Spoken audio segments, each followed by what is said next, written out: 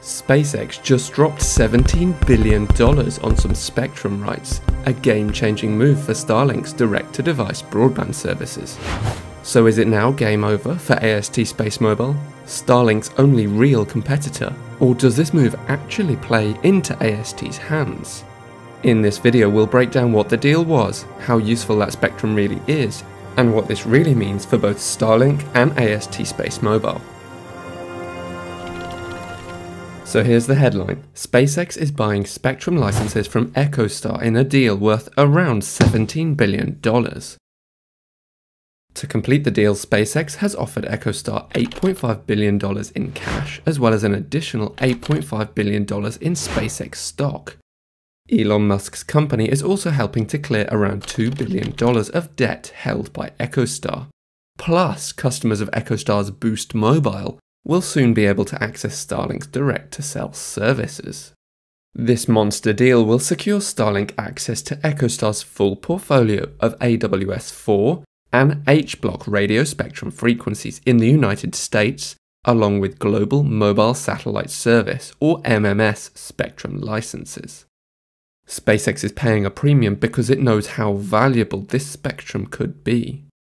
Spectrum is the invisible real estate that allows your phone to communicate with cell phone towers, and now with satellites too.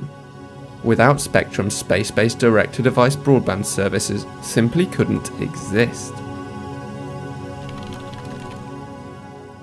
If you watched our August monthly AST SpaceMobile news update, you'll know that this latest sale to SpaceX follows another huge deal made by EchoStar. AST SpaceMobile's partner AT&T was also busy buying spectrum in August, spending $23 billion to acquire some of EchoStar's mid-band and low-band spectrum in the United States. So why is EchoStar selling its spectrum rights in multi-billion-dollar deals? Well, EchoStar acquired the rights to much of its spectrum well over a decade ago, and since then it hasn't done a whole lot with it. In the United States, the Federal Communications Commission, also known as the FCC, regulates electronic communications, and is keen to ensure that these valuable radio spectrum frequencies are being put to good use. When EchoStar acquired these rights, there were arguably no serious players in the direct-to-device broadband market. Fast forward to today, and SpaceX and AST SpaceMobile are both competing to bring real services to market. This battle isn't going to take place in several years' time, it's already happening, right now. Given this competitive shift, the FCC was keen to see this spectrum deployed more effectively, which meant putting it in the hands of a player capable of using it. SpaceX has the cash, the rockets, and the ambition to be that player, and this spectrum buy is a move to prove that. On paper, SpaceX now has the rights to this spectrum, but there's a catch. Those rights are primarily in the United States. They don't just automatically extend to Europe, Asia, Africa, or anywhere else in the world.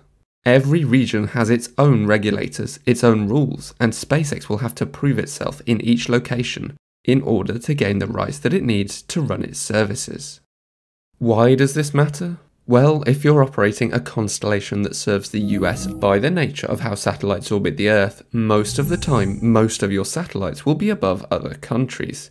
It'd be a massive wasted opportunity to have this tech dormant in orbit for most of the day, which is why SpaceX will be looking to launch services across the world, not just in the United States. Europe looks like it might be one of SpaceX's toughest markets to crack. While there are many Europeans who are pro-SpaceX and support Elon Musk's vision, there is also a lot of anti-Musk sentiment. The European Union is already concerned over the influence Elon Musk has.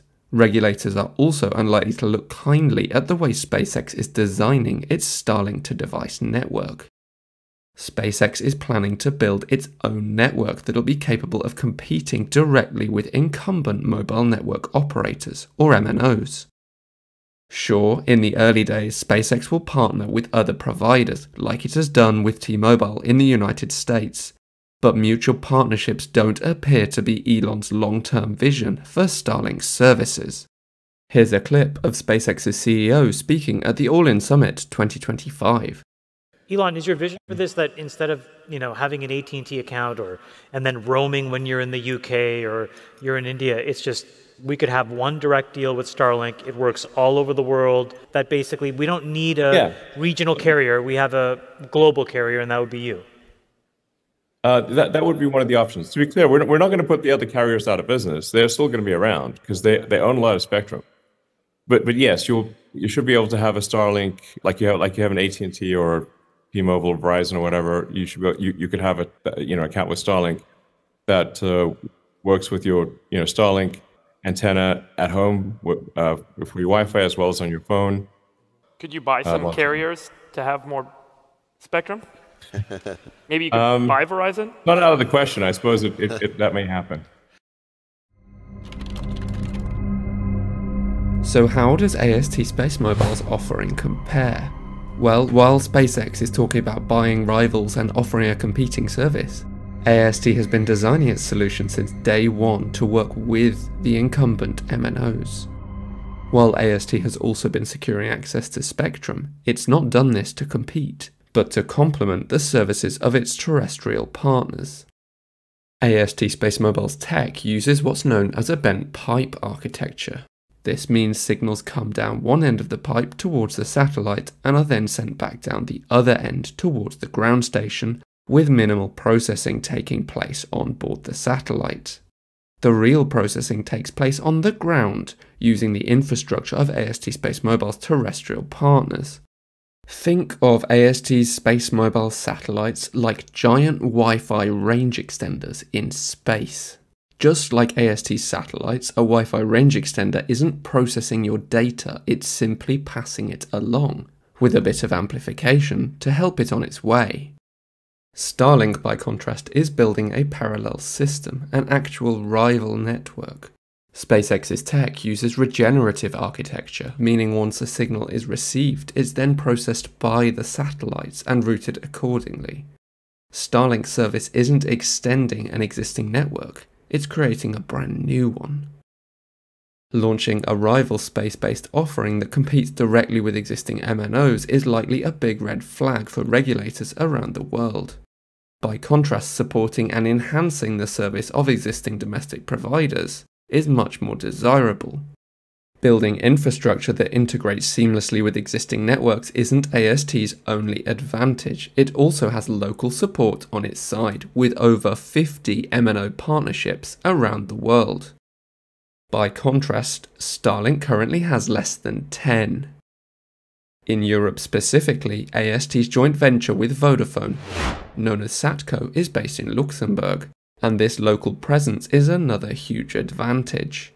The European Union has already stated that sovereignty will be critical for any new players in the space-based broadband market.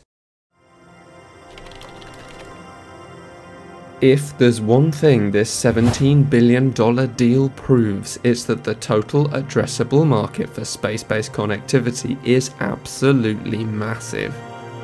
SpaceX wouldn't be spending this kind of money if it didn't think the demand was real. There are billions of devices globally using mobile networks, so to be able to offer seamless connectivity pretty much anywhere on Earth is a massive opportunity. Every move SpaceX makes to validate the market actually strengthens AST's case. It tells investors, regulators, and mobile operators that this isn't a niche experiment. It's not a bent pipe dream. It's the future of mobile connectivity. AST SpaceMobile no longer has to convince the world this market exists. SpaceX just did it for them. If you're still watching, you probably enjoy our content, so you're exactly who we've designed our new YouTube membership options for. Click the join button and you could get SpaceMobile emojis to use in the comments, updates on new videos we're working on, as well as early access to our latest content and much, much more. Click join to see what's on offer.